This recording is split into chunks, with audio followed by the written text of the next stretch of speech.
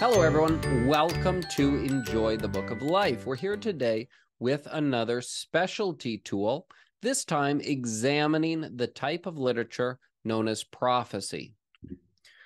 Prophecy is primarily found in the major prophets, the minor prophets, and then in the New Testament in the book of Revelation. Now, the distinction between major and minor has nothing to do with the message. It just simply has to do with the length of the book. We've got longer books, Isaiah, Jeremiah, and the such, and then we've got minor prophets like Joel and Amos, and they're just a little bit smaller. And not only are we going to find these tools helpful when looking at those pieces of literature, those books, but all through the scriptures, whenever anything prophetic is being said, these prophecies. So let's jump in and look at these tools. Hopefully they will give you guidance as you go into these sections, but also hopefully it will encourage you and inspire you to go in and start digging around and looking for treasures in prophecy. First, the first specialty tool is to identify the purpose. Why is the prophet saying what he is saying? Now, if you want to go all the way back to episode 3 of Enjoy the Book of Life, my dad and I, we talk about these 4 purposes in detail. I'm going to give them to you now, though. The first one is present need, that sometimes the prophets, when they're talking to the people, it's something that they need right then. We think of the book of Haggai. His first message to the people is that they need to rebuild the temple. They've paused the construction project. They went and rebuilt their own house and really just forgot about it and have been living their lives, and it's still in shambles. And so the prophet has come and said, this needs to be a priority. So something that is present need. The second one is the warning of judgment. We think of Nahum or Obadiah or Jonah, this judgment that's coming. And so this warning of that judgment. Then we think of the third one, and that is Messiah's coming. And this is a theme. We find it in Psalms. We find it all sprinkled through the Old Testament, not just in the prophets, but it's definitely there as well. And then finally, the future kingdom. And very often, these 4 purposes, they can be sprinkled and interwoven through the books. And so it can be a little confusing because he's talking about Zerubbabel, and then he's talking about this kingdom, this great kingdom. And you say, well, was that really Zerubbabel? Or is he talking about a future kingdom there? He started talking about a present need, and then he ends up talking about a future kingdom. So making sure that we have these 4 purposes clear in our mind so that when we're reading, we can clearly identify what he's talking about and when. So it helps differentiate those. The second specialty tool is to distinguish between historic and predictive messages, mediate and immediate parts, and perspective, due to it not necessarily being chronological. Okay, so a lot there. The first is historic and predictive messages. There are some messages given by the prophets that are merely historical. Things that happened, they've happened, they're over, they're done with. Sometimes these have a predictive nature, that they're looking forward into time. Okay. Others have mediate and immediate parts. So we think of the word immediate, that the message that they have, it's about to take place, right? The judgment on Nineveh by Nahum. All right. So Nahum, he gives this, and the judgment is coming, and the judgment came.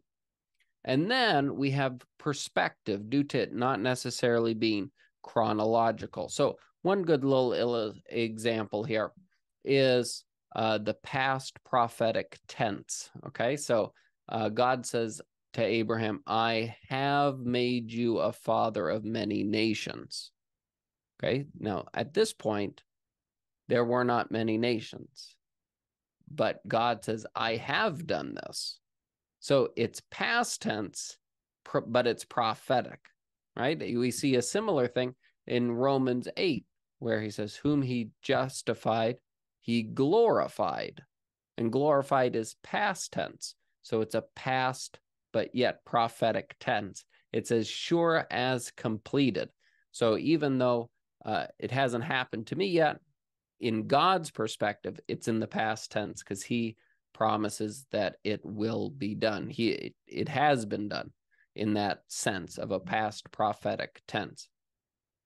Our third specialty tool is to be aware of Hebrew language and idiom differences. Now, this is true also when we looked into the poetry books, and then if you haven't seen that episode, check that one out, looking at the specialty tools for Hebrew poetry. But here, for example, in Amos, God says to them, I gave you cleanness of teeth. Okay, speaking about all these cities. And what he's talking about is famine, right? When you eat your food, that's what messes up your teeth. And if you have clean teeth, it means you haven't eaten. And so just that little idiom, it's a little, not a play on words, but something that means something else, an idiom. And so here he's saying, I gave you cleanness of teeth. We just need to be aware of what that means. Otherwise, it can be quite confusing. Our fourth specialty tool is to be aware of and identify types of fulfillment. So, for example, you can have full fulfillment. So when we read Psalm 22, speaking of the crucifixion, and it is fully fulfilled in the death of the Lord Jesus. Then we have partial fulfillments like Joel 2, matching up with Acts 2. So in Joel 2, Peter says, this is that which Joel said. And certain things that Joel said took place in the times of Acts 2. However, not everything Joel said took place during that time. And so that would be a partial fulfillment. We think, again, of the Lord Jesus. He opens the scroll and he reads the day, and he stops short in his reading just before it says, in the day of judgment of our God. And so there, he is showing us that this prophetic portion, the first half of the sentence, that was for right then. But then he closes the scroll, and the day of judgment, that's for another time. This is just a partial fulfillment of where he was reading in Isaiah. And so the remainder of that is for another day. And when we see in Revelation, he opens the scroll again. So he closed the scroll, and then he's going to open again. And when he opens the scroll, that starts the day of judgment of our God. So we have full fulfillment, partial fulfillment, and then we have double fulfillment. And so one example here would be the abomination of desolation, where we can look at a historic event and say this is when the temple was desolated. But then we can look into the future with the Antichrist, and we know that that will happen again. So that would be an example of a double fulfillment. Number 5, we have to identify when characters stand in for another character. And this is, one example would be like Zerubbabel, standing in for the Messiah in Zechariah 4. He stands in again at the end of the book of Haggai 2. And so we have, it says Zerubbabel, and it's talking about a historic person, but it's really in its truest sense, in its truest meaning, it's actually speaking about the Messiah there. And so identifying when that is very important.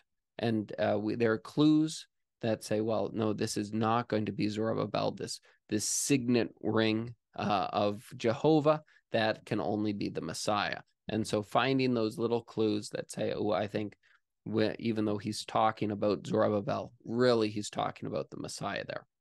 And then number 6, to trace people, places, things, and ideas through these different texts. So one example there would be this idea of Elijah as the forerunner. And of course, we can trace that all the way into the Gospels and into the life of John the Baptist. So all of these different tools, again, they're just here to give you some extra direction. So when you're reading and you see something a little confusing, hopefully these will give a little bit of guidance, a little bit of help, and hopefully some new avenues to explore, so that now when you're reading, you're trying to figure out, what is the purpose here? Or, ooh, that was fulfilled. Was that fully fulfilled? Was that partially fulfilled? Is there a double fulfillment promised here?